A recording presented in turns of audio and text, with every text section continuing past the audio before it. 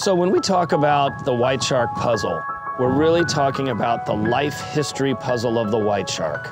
Where they're born, where's the nursery, where do they mate, where do the females gestate, what's the full migration pattern, and where are they foraging? What are they foraging on?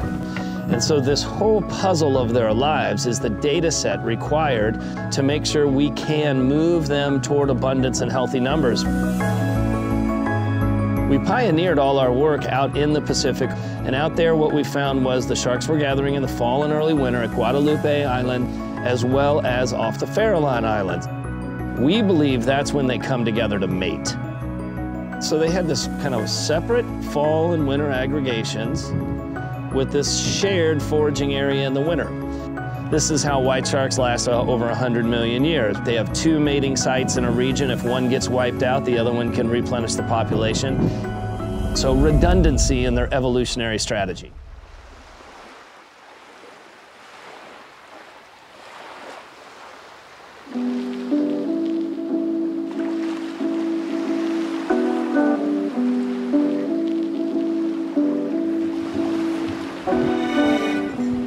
So as we've moved from that region, we've always wondered, like, would this puzzle repeat itself?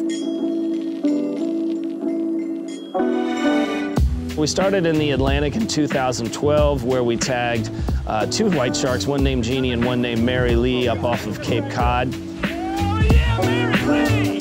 Big girl! And those sharks immediately came down here off the coast of the southeastern United States. So we scurried down here in early 13, right? And we tagged a shark named Lydia at Jacksonville. Yeah, yeah, yeah! That shark never went back to Cape Cod. She went to Canada. And in March of 17, we caught a shark named Hilton, a mature male white shark. Male. Okay, getting blood? And he did not go back to Cape Cod either. He went and was living in Nova Scotia. So it was really like the puzzle is starting to look like the Pacific, with some sharks in Massachusetts, some other sharks are up off Canada, but they're all coming down to this same winter foraging area like we saw in the Pacific.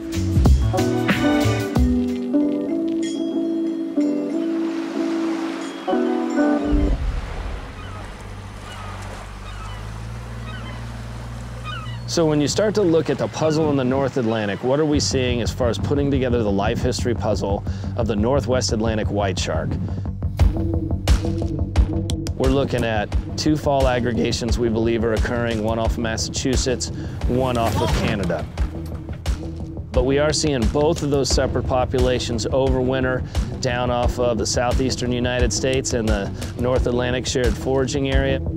Is that a baby white shark? It's a baby white! It's a baby white! And we got a good idea of this one birthing site in the New York, New Jersey bight, where they spend the first year of their life between there and basically the Carolinas and go back up coastally. So enormous breakthrough. I mean, that's more than we knew about the white sharks from all research combined previous to 2012. So we're close. The scientists want 60 white sharks for the North Atlantic white shark life history puzzle, and right now we're sitting on 35 sharks of the 60 that they want. We are going to win this one. We are going to get them their sample size. We are going to publish their papers, and in less than 5 years, we will nail down the life history puzzle of the Northwest Atlantic white shark. And that data set is how you can begin the management path toward abundance so our kids eat fish, and this one's going to be a happy ending.